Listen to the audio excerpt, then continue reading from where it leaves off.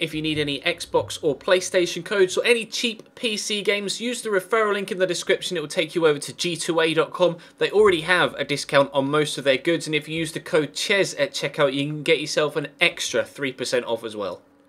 Hey guys, how's it going? Ches back again and welcome to episode number 7 of the Wolfsburg career mode here on FIFA 16. If you enjoyed today's episode, then make sure you hit that like button. If we could hit close to 2,000 likes again, that would be absolutely incredible. As you can see, continuing to train our players and our youngsters. Manolo Gabbiadini growing nicely, as is Rodriguez, continues to get A's and B's in training and really makes some good headway when it comes to improving as a player. So he may be finding himself getting a little bit of rotation football over the next few days.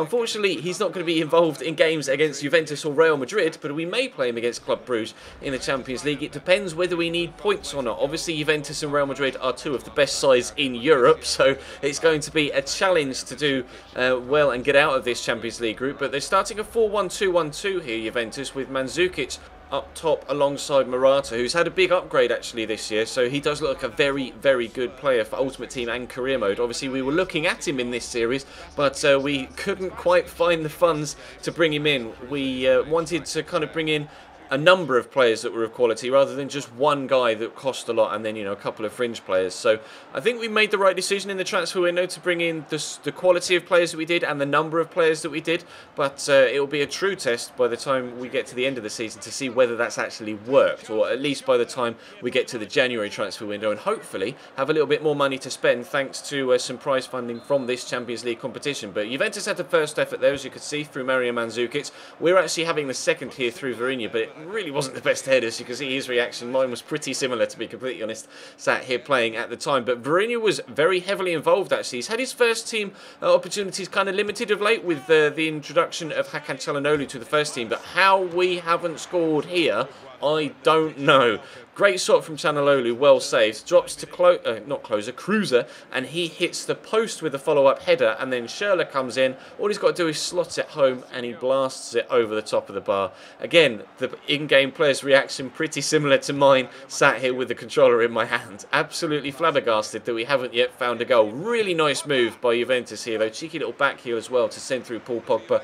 Luckily for us, though, he hit it straight at Diego Benaglio, and we were able to get it away. But they continued to come forward. Juve, definitely the strongest test we've faced so far, although there's another strong test coming a little bit later on in the episode, as you could probably tell from the title. But Alaba stands it up to Sami Khedira here. Obviously Alaba at Juventus now, thanks to his rather scripted transfer from Bayern Munich. It's happened in every single career mode that I've done so far this year, but I'll try not to harp on about that continually, as I know some of you are getting a little bit bored of the scripted transfer frustrations. But we had another good shot there from Çalhanoğlu. I thought actually it hit Max Cruiser, but you can see him here. He ducks right out of the way of it, and it actually hits Lichtsteiner on the underarm, almost on kind of his midriff on the side, underneath his arm. But working it so nicely from the corner, and it works absolutely perfectly. I'll be honest, the initial drilled pass from the corner was meant to go directly to Schürrle. As it worked out, though, it worked even better. We drilled it to the man on the edge of the 6-yard box, who then laid it back to Schürrle, which meant that you know, the defenders were drawn towards the man at the near post, which left even more space for Schürrle to be able to run in, take his first touch, control himself, settle himself, smash it into the back of the net to give us a 1-0 lead. Into the second half, deeper we went, trying to get ourselves a second if we could. Virinha with a header, having a lot of headed chances here, and like I say, his first team chances have been limited of late because I've been moving Draxler out wide to the left so that I can play Çalhanoğlu at cam and then switching Schürrle from the left to the right. But now Virinha's having a chance on the right hand side, seemingly taking it as well. Unfortunately not been able to find the back of the net, but he has been very influential, so he may be finding himself having a few more opportunities in the first team over the next few games. But Ricardo Rodriguez from left back is pushing forward here up against Sami Khedira, taking him on a merry dance. They're just twisting and turning to get away from him. Marquisio gets to tackle him, but Danny Caligiuri finds Tolisso on the edge of the box, who came on as a substitute, draws a good save out of Buffon, wasn't able to extend our lead, but we are able to come away with a 1-0 victory. Now, had this been last year, I'd have said that probably was against the way that you would have thought the game would have gone, but actually in real life this year, Juventus are really struggling, same as Chelsea, 13th in the table for in Serie A for Juve in real life right now.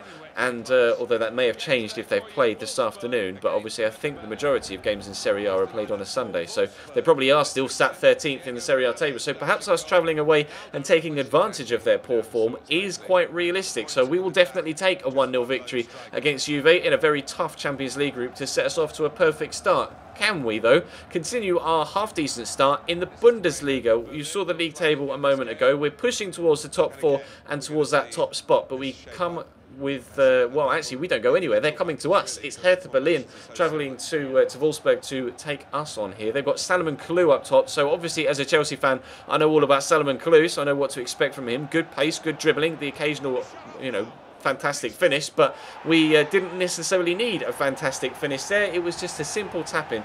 Good initial save from the goalkeeper, but he really should have done better when it comes to pushing it safe. Just palmed it straight into the path of Tolisso, starting for the first time, I think, Tolisso actually here, and getting a goal on his full debut as well. Good effort by Fekir. Fekir's been so good since we brought him in, honestly. He scored 2 goals in the last game of the last episode.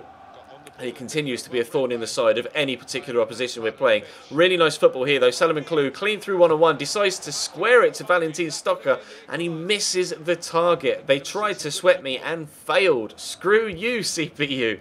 Trying to, they're almost playing as if you were playing online there. I thought Salomon Kalou was just going to tidily slot that through in a one-on-one, but Tolisso with a great strike there. He's really high on confidence right now after getting that first goal and coming off the bench in the game against Juventus and having a decent effort or two as well. Hitting the outside of the post there. Still going in the first half though. Plenty of chances here. Luis Gustavo lifts it back over to Gabbiadini.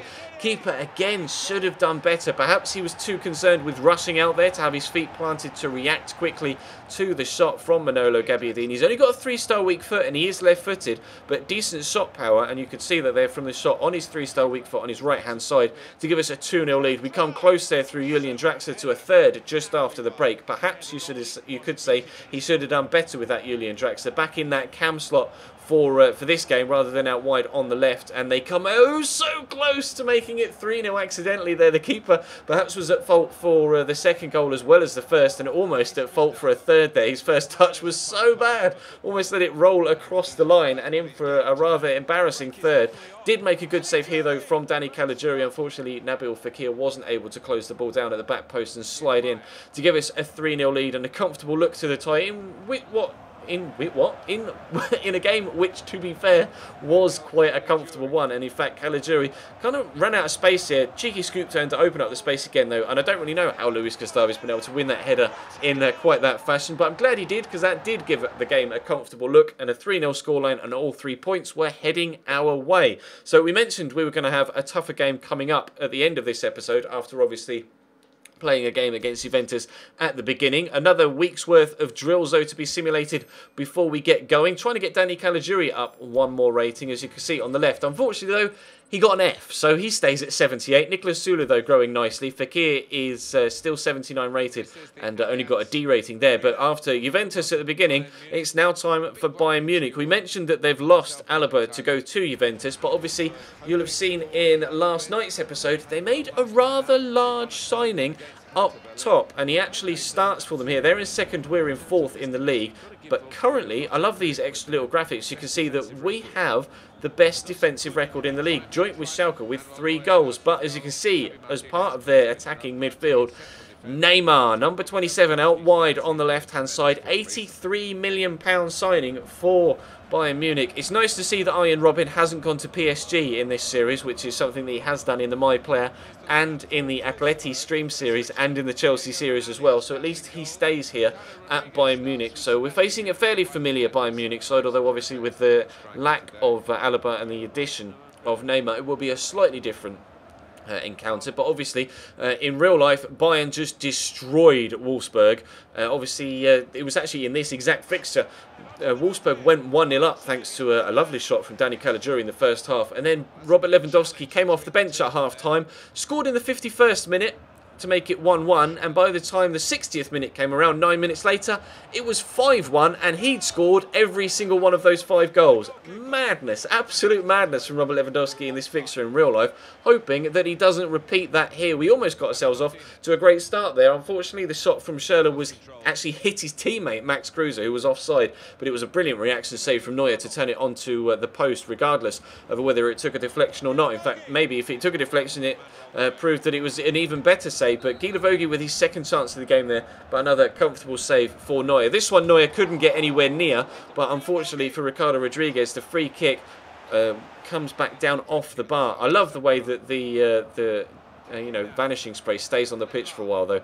It's the little, we've said this a few times this year, it's the little additions to career mode that just make it that much better this year.